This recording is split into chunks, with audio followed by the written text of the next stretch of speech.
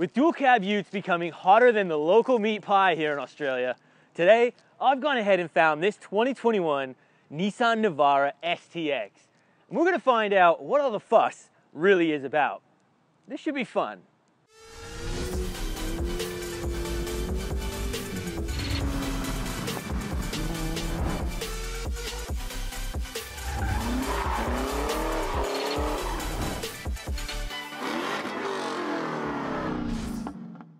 Now this Navara has been freshly updated for the 2021 model year, unlike this servo meat pie.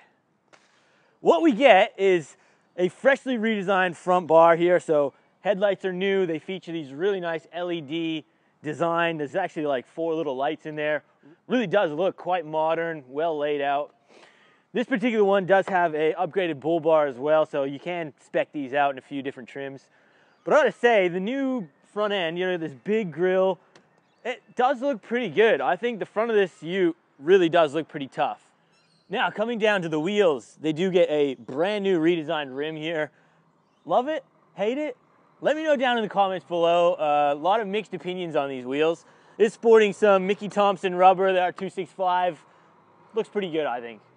Now, at the back of the Navara, we do have redesigned taillights. Look pretty nice. They've done the tailgate also, so it says Navara in it. It looks pretty good back here also. You drop it down. Drop it down. There is actually a little bit of a spring-loaded thing in here now, so it is a little bit easier to lift up this, and now it's not very heavy. Bed height has actually been raised up slightly also from the old Navara, so it's a little bit easier to get things in and out. That's nice, and everything else, so it's pretty standard. Now inside the new Navara, it's pretty similar to the old one, but we do have a brand new steering wheel here.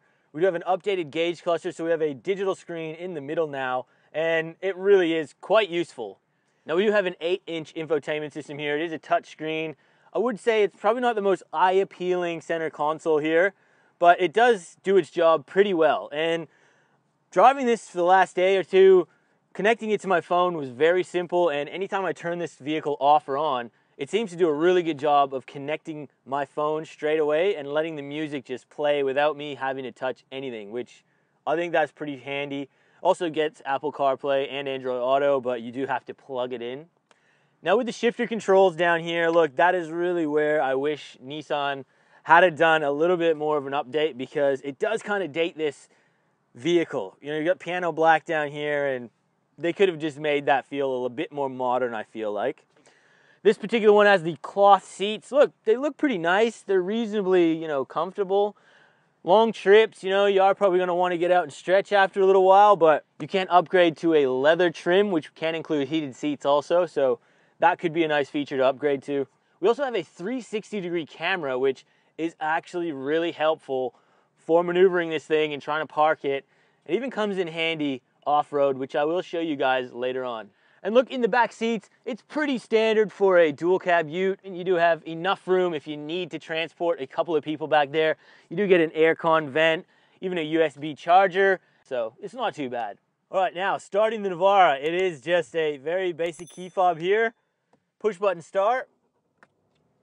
Away we go.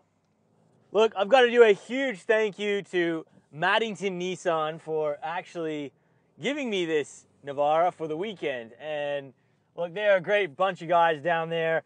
This is for sale, so if any of you guys are interested in buying one or checking out any of their range they have, we'll leave a link for them in the description below. This ute though, I gotta say, I get why this thing is so hot. Not just this one in particular, but dual cab utes in general. I have recently reviewed the Raptor, the Ranger Raptor, and you know, there is just so much to love, because when you got a vehicle like this, once they refine it a little bit, you know, you can really do everything in this. You know, you can go to work, it can be a workhorse, you can load up the back ute tray, do whatever you like, and then take this thing on the weekend off-road with the boys and just run amok and have an absolute blast in four-wheel high. So, you know, that's the joy of these things. That's why everybody loves them. And planting your foot, that 2.3 liter twin turbo diesel does move you pretty well. 140 kilowatts, about 450 newton meters. It's pretty standard for the range, and if I'm being perfectly honest, you know, it does move pretty well. In particular, it does move better than that Raptor I did review, so that is something to say.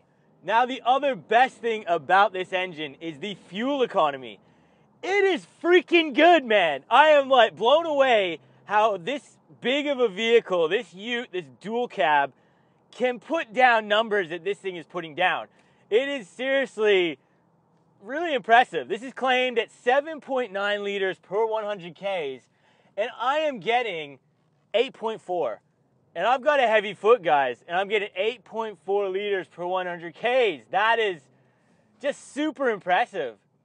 Now look, if you're going to compare this to some of its rivals, you'd think straight away of Toyota Hilux, Ford Ranger, Mitsubishi Triton, you got the Mazda BT50, even the Isuzu D-Max now.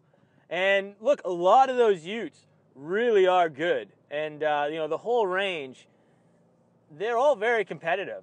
But if I'm being dead honest, you know, look, out of some of the ones I've personally been in, I really think this is a hell of a lot better than the Toyota. The Toyota Hilux, I know I'm going to get a lot of hate in the comments, but the Toyota Hilux needs to up its game because they don't even offer a reverse camera in their brand new 2021 Hilux. Come on, Toyota. They're still running the really crappy infotainment system. Look, I'm not trying to bash out Toyota. I'm just saying, if you guys want something that is a little bit nicer inside, don't get a Toyota. That's what I'm saying. One of the big issues with me for this Ute, which I really think Nissan could have improved on, is just the armrest on the driver's side here. Look, it's got a bit of padding. It's not a lot, and it's done in this cloth, but it is very hard, and your elbow really goes straight through it when you're resting your arm here, and really does get kind of uncomfortable after a while. So that is kind of a real negative I wish they had improved on.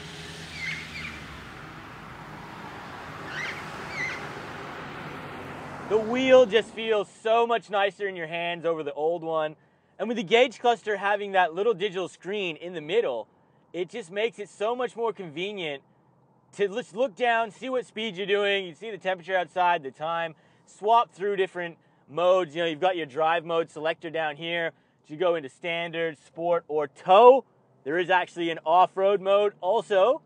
And it is nice that they included those kind of a feature because you need that in a car like this. It needs to be able to do a whole bunch of different jobs, and that is the whole reason why everyone is picking up a dual cab, because manufacturers are starting to listen. They're starting to make it more comfortable in here, more livable, more features, and including drive modes like this is just another handy one. Let's go ahead and touch on price with this car. Now, this is the ST-X version, and this is going to start at $58,000 roughly. And look, if you're going to get a dual cab nowadays, even on the used market, I tell you guys, you're basically better off to buy new, because the used market here right now is absolutely insane.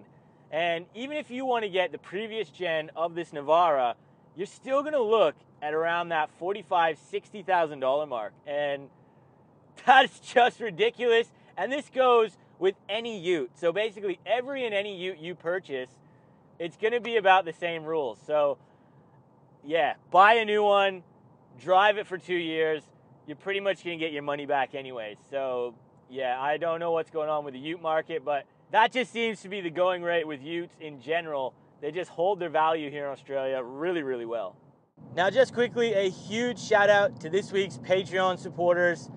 If you guys want to join the Patreon, get early access to content, videos, merch, there is a link in the description, so check it out.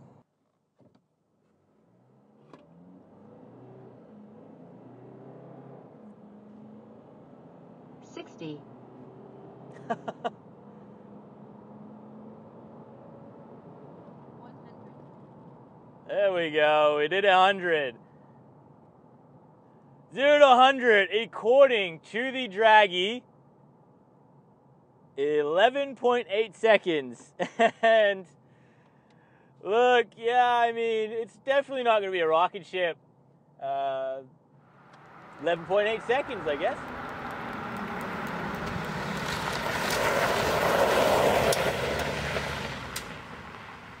Now, off-roading in the Navara ST-X here, do get some pretty good controls here. So we do have rear locking differential, we got hill descent controls, we do have our 4 high and 4 low, and it's pretty capable. So look, we're at this nice little trail here. Just gonna put it in drive. We're in 4 high. Just go for a bit of a drive.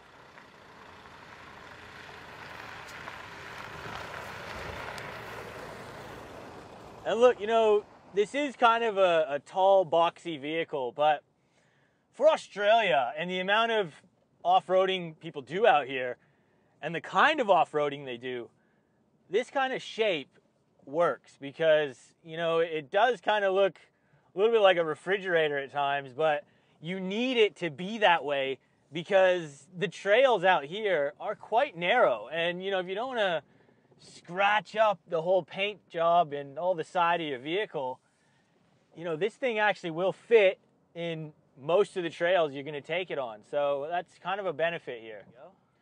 And also, if you tap the camera once more, it'll actually bring up your side to your left-hand side front tire, and it'll give you a view of what's right next to it. And that's good. Now, I would have liked if it did it on the right side as well, but we can always put the window down and, you know, poke our head out, and I think that's the idea.